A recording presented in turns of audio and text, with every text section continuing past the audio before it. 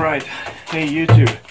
So, reporting straight from the man cave, I want to talk to you about some myths regarding casting and more about myth busting, because what we do here is a technological science based art, and the art is what we have here, the touchy-feely things, but the science is being able to replicate results, and trial and error, which is fine in all its way, it's the base of science, but trial and error is useless if you cannot replicate and recreate your results.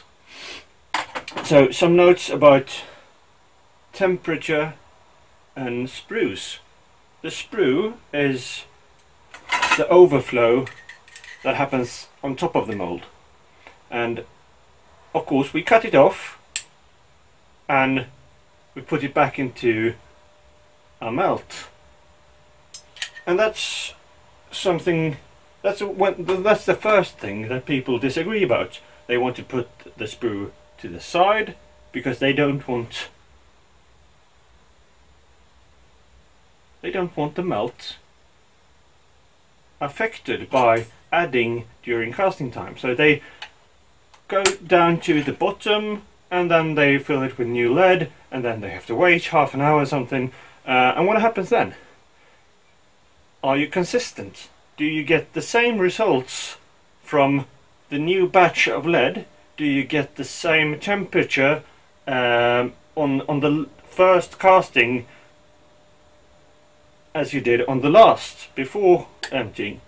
Do you get the same temperature and flow with the pot filled up to here as if the pot is filled down to here? The short answer is no. So this is why I like to keep the pot full at all times. I have my PID temperature regulator, which ensures that I'm going to 400 degrees Fahrenheit. That's pretty high. On some standards some go even higher. But if I have 400 degrees, then I know it's safe to put some lead into the pot. So I add to the pot. If it goes down to 380, then I know I need to stop. So I wait, not adding new either sprues or new lead. And I do this with uncleaned wheel weights. There's no problem. Everything gathers to the top. Nothing goes down to a bottom pour as long as you stir it. So that's the first thing about consistency. And the second thing is that if you have an inconsistent temperature, if you have variations in the mold temperature and the sprue knife temperature, then you won't get the same result. You will get bullets with different characteristics. So I'm going to, it's hard to show you the characteristics, but I'll tell you about them and you can Google pictures of it. I would say this is a perfect sprue cut. We have a bullet here that has, this is a 450 grain 458 bullet. We have a base that it's so flat it looks like it's been milled in a machine. There's nothing at the base that you can feel, no ridge, no unevenness, nothing. You have a sharp edge at the base of the bullet. And how is that possible? I'll get into that in a little while. This is the perfect bullet. There is no variation. No matter how the bullet spins, it will be consistent and have concentricity. However, it has wrinkles. And wrinkles, some people say, is an effect of too cold mold or too cold melt. Get back to that later. So we have a base with a perfect, a bullet with a perfect base, but we still have signs of too low temperature. So how can we get perfect fill out on the base, but not on the rest? Here we have a frosted bullet. Frosting occurs when you have a wheel weight type alloy that crystallizes, and this happens when you have the bullet inside the mold too long. Too long is a very strange word to use, but you still have, it's an effect of having the bullet inside the mold for a certain period of time. On this bullet we have a slightly rounded base. I would say it's still fine. You have concentricity, but it's slightly rounded. It's not as sharp as this one. I would still load and shoot this one. However, what you have here, and I was just going back to the crystallization, frosting is perfectly fine. It's usually a sign that you have perfect fill out up to everything inside the mold, because you have such a high flow temperature that everything fills out. However, this mold has a crater in the middle from the sprue cut, and the sprue cut tells us what has happened here. This bullet has been cut while the bullet is still too warm. There is something that you could say either the bullet is too warm or the sprue knife is too cold, because there's an inconsistency between the temperature of the knife and the mold. So the sprue cut is the sprue overflow is too cold, and when you yank the knife over, it will rip some lead out of the base. This is bad. This is inconsistent. The crater will never be the same size. It will variate. You will have unevenness, because you can't have a perfect alignment of the sprue knife at all times. So this is bad. We don't want that. This bullet, on the other hand, has perfect base, sharp edges, perfect fill out, nothing bad about it, except for the bullet base here. The sprue cut is raised. Instead of a crater, we have a small mountain. The opposite. And how does that happen? This happens when the bullet has gone cold inside the mold, but the sprue overflow is still hot enough so that when you cut the sprue, it will leave some lead here.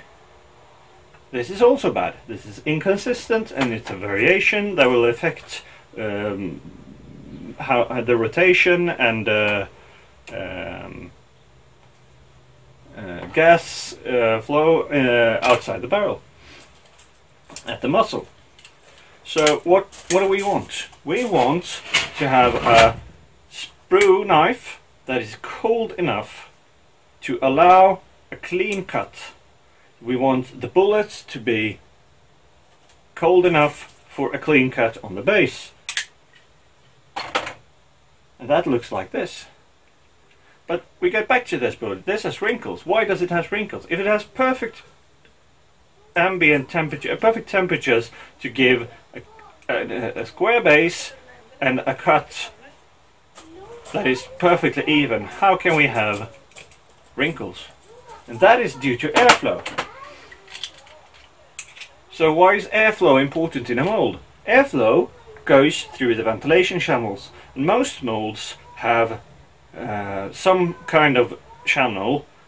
The Lee molds have the absolute worst channels on the entire market, because they take an easy way of just milling flat with small ridges.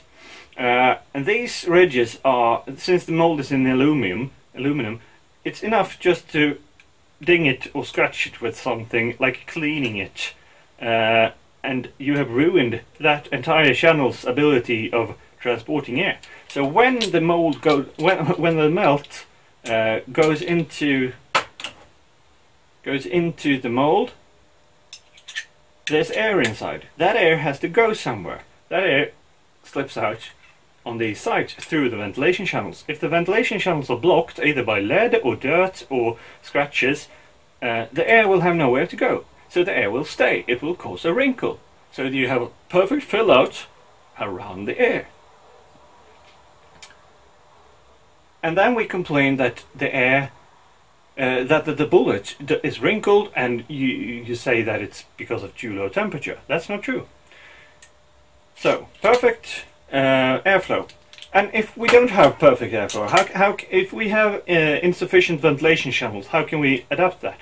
Well, if we pour straight into the mold, or if we pour onto the knife, we have different flow characteristics. So pouring straight down will get a higher flow of air escaping around the lead that is poured in, around the beam. If we pour straight onto the knife, we'll have like a waterfall effect that blocks in the entire hole, and the air has to escape outside. If we have a mold that gives another fault, like this mold has fins around the edge. I don't know if you can see it, but I'll demonstrate it by holding it like this. It has a fin on the base.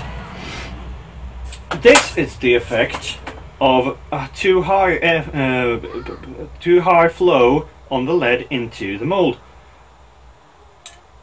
So the lead will escape onto the top of the mold under the knife. And what do we do then? Well, then people say, just adjust the screw on the Sprue knife. Okay, the battery of the phone died, so I had to put it on charger.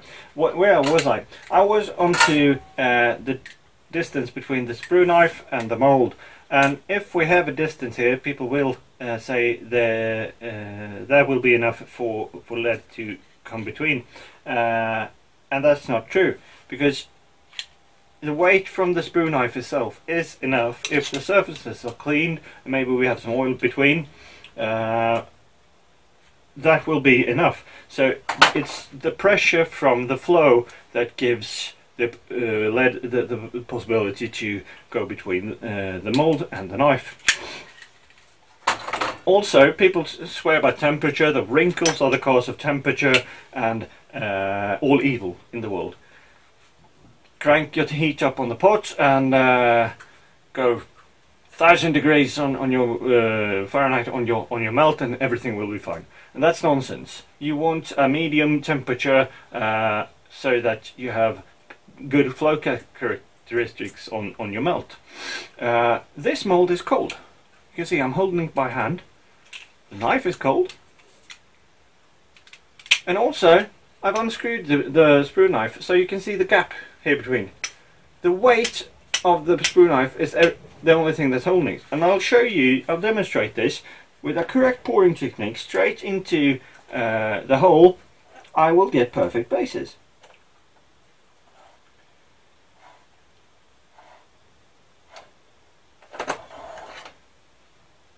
The temperature of the knife makes the sprue overflow harden or stiffen too fast, so we'll have to abuse the mold a bit while yakking it harder. And this is not how you want to treat the mold. You want it to release or cut the sprue with just 1 or 2 whacks, but this is for demonstration purposes. What do we have here? Perfect fill out. Perfect fill out inside the mold, on top. And what do we have here as well?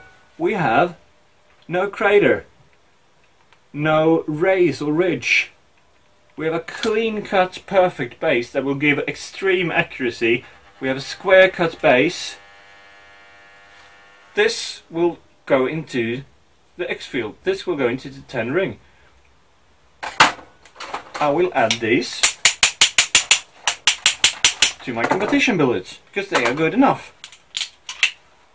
So there you have it. It's an art based on science. Go trial and error. Cut the crap on just raising the temperature. Feel it. Think it. Good luck.